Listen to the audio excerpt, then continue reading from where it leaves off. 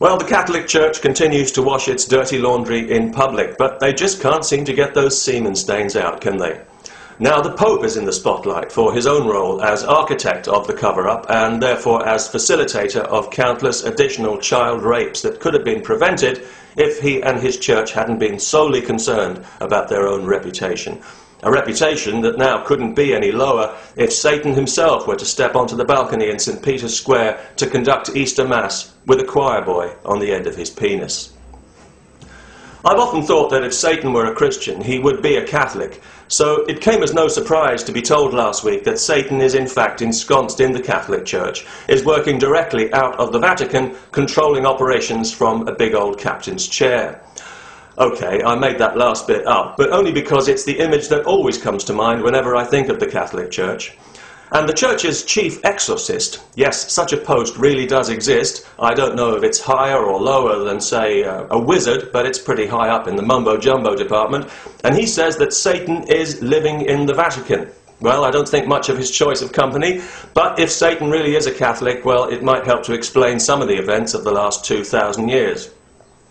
Before the Reformation, about 500 years ago, all Christians in Europe were Catholics, until the Church became just too corrupt and debauched, even for Christianity to stomach. But it is the original Church of Christ who said, "Upon this rock I will build my church," referring, of course, to St. Peter, the first pope, whose nickname, apparently, was Rock.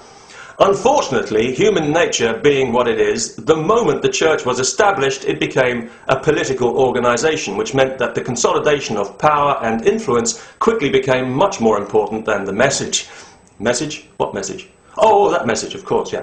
And inevitably this led to bickering about status and who got to wear the big ring and the fancy hat, you know, the really important stuff, until before long rival popes were facing each other with massed armies on the battlefield, in the name of Christ, naturally.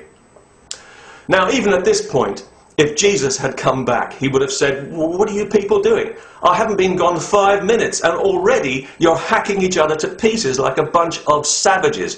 You've missed the point so completely," he'd say, wouldn't he? "You're so far wide of the mark here. This is way beyond embarrassing," he'd say. "I feel as if I'm talking to chimpanzees," he'd say. No offence, by the way, to any chimps who may be watching. And this is early days, don't forget. Jesus wouldn't yet know anything about all the other horrors that were about to be enacted in his name in the coming years. The Crusades, the Inquisition. He wouldn't know about the systematic suppression of knowledge and free thought that would characterize his church for the next 2,000 years. He wouldn't know about the conquest of the New World, where the sacred cross of Jesus slashed and burned its way through entire populations in a way that modern jihadis can only dream about, imposing itself with unparalleled cruelty on civilizations half a world away that even today still don't quite know what hit them. This is a church that claims credit for keeping civilization alive during the Dark Ages, but the truth is that clergy were the only people who knew how to read and write, and they made damn sure it stayed that way for hundreds of years. When the printing press was finally invented in Europe, 700 years after the Chinese invented it, the church condemned it as a work of the devil. Takes one to know one, I guess. The first man to translate the Bible into English was burned at the stake for his trouble, along with any astronomers and free thinkers they could round up when they weren't too busy making money from selling places in heaven, or rolling boulders of dogma into the path of science at every opportunity, from Galileo on the way through the Enlightenment, which might just as well not have happened, up to the present day. This is a church that condemned the smallpox vaccine, for Christ's sake, as a violation of God's will. It opposed anesthesia in childbirth because a woman is supposed to suffer pain as punishment for Eve's sin. Not Adam's, Eve's sin. The sin of being a woman. It's one of the two main sins in the entire Christian faith. The other one being, anybody? Yes, of course, the Jews killing Jesus, which might explain why the minds of the righteous are so often filled with wicked women and evil Jews. You know, if the Jews really did kill Jesus, they didn't do a very good job, because apparently he's still alive. Where's Mossad when you need them? You know, if Jesus ever comes back, Mossad might as well bump him off, because the Jews have already taken the blame for killing him. They might as well get the value. About 70 years ago, they took the blame 6 million times as a direct result of the Catholic Church's rabid anti-Semitic teachings. Europe is often referred to as a Judeo-Christian culture, but historically it's always been more of a Jew-hating Christian culture, thanks entirely to the Catholic Church. For centuries, the Church in Europe preached open hatred against Jews, assiduously embedding Jew hatred into the very fabric of society, just as it is in many Muslim countries today. They made it virtuous to despise Jews, and it became, as it's becoming again in modern Europe, politically correct to be anti-Semitic. And this was no lapse of judgment or some flash of insanity by some crazy pope. This was centuries of institutionalized and deliberately focused hatred. When popes still had executive power, one after another they passed laws to victimize and humiliate Jews and steal their property. Jews weren't allowed to hold public office or to mix on equal terms with Christians. They were obliged to wear yellow hats and scarves in some cases to identify themselves. Ring any bells? They were restricted to certain occupations and certain locations, and thanks to the blood libel recently resurrected so tastefully by the Swedish press, they were massacred on a regular basis by the faithful, pious and righteous Christians with the Church's approval.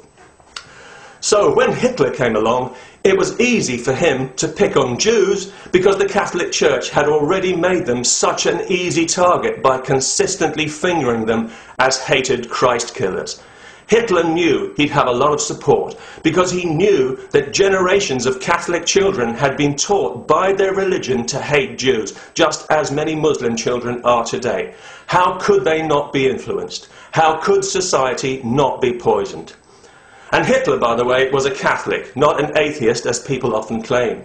He was baptized a Catholic and he was never excommunicated for his crimes. No Nazis were ever excommunicated by the Catholic Church, although every communist on the planet was. Indeed, the Catholic Church actually provided documentation to help many Nazis escape to South America or to certain Arab countries who wanted to exploit their expertise in exterminating Jews. If you believe in Satan, and if you believe that Satan is responsible for all the evil in this world, then the Catholic Church is surely his most fiendishly brilliant creation. Because when you look at its record, it's hard to imagine how the Catholic Church could have had a more negative influence on human history than it has. And even harder not to conclude that any other organisation with its track record would be legislated out of existence as an enemy of humanity. If the Catholic Church hadn't so consistently and virulently condemned the Jews for killing Jesus, there would have been no Holocaust. There would have been no reason for anyone to think about picking on Jews. And that means today there might be no Jewish state and no Middle East conflict. That's quite a lot to have on your conscience, isn't it? How fortunate for the Catholic Church that it doesn't possess a conscience. But at least it gives ordinary Catholics an opportunity to feel guilty about something real for a change, if they feel so inclined, and to reflect on the reality that the Jews didn't kill Jesus at all. The Catholic Church killed Jesus and has spent the last 2,000 years dragging his entrails through the dirt. And if he came back tomorrow, he'd be the first to say so. You know it's true. We all do. Pax vobiscum and all that jazz.